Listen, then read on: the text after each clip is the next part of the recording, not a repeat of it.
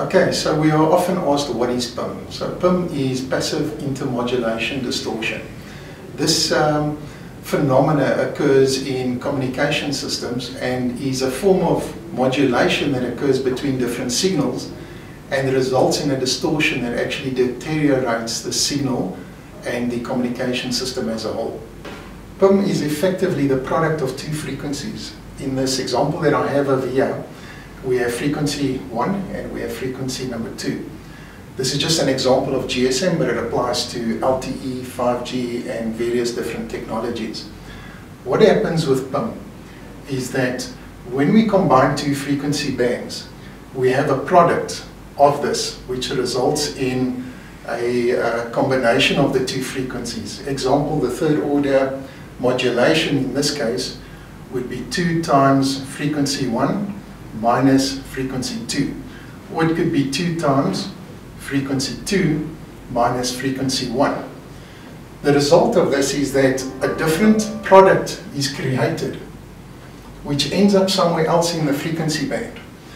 This product basically becomes interference. If we use this GSM as an example, you would be transmitting on your base station in both frequency 1 and 2, but you would be actually flooding your input or your receive end of the base station with this distortion, and your C to I is degraded.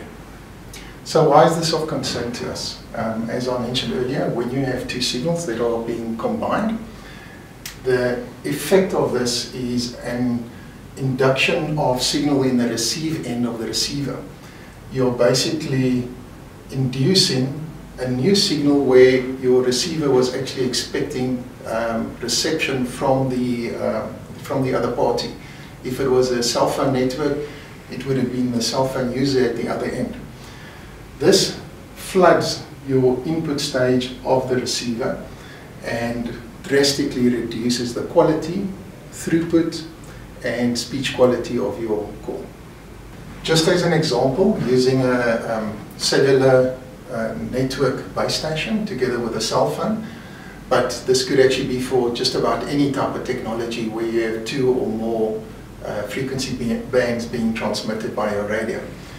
So what happens with a base station as an example is you may have a non-linear point where either in your coax cable, it could be in your connectors, it could be in your antenna, and what effectively happens is with intermodulation, the signal is reflected on a different frequency band at different points in the system.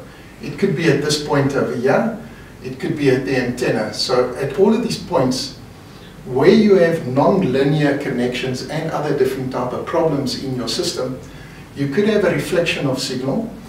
The problem is that as your mobile user is trying to communicate with the base station, this signal and these reflected signals over here compete with each other, and hence the degradation of signal. PIM manifests itself when there are non-linear components in a system together with high power.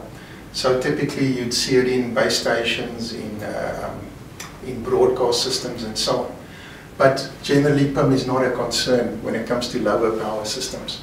So when you have a Wi-Fi router, normal LTE router, then PIM is of generally no concern to us and should not be worried about too much. If you have different technologies on the same base station or different radio equipment, then for example, LTE can affect 5G, GSM can affect UMTS. So all of these technologies can influence each other with PIM.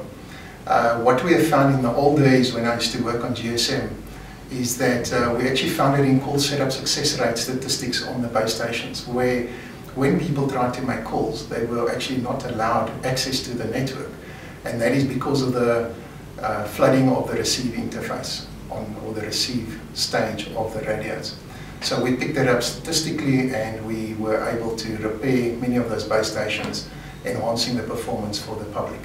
So in conclusion, PIM is very important when it comes to high power systems, like broadcast, like base station systems.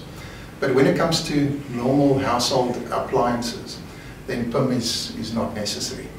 What you can do is just check that if your equipment is below 10 watts, and most routers are, then don't worry about PIM. You just be paying extra for an antenna that isn't necessary. However, if you do have PIM applications where PIM is very important, for example, distributed antenna systems or base station antennas, please check with your supplier that those antennas are PIM compliant.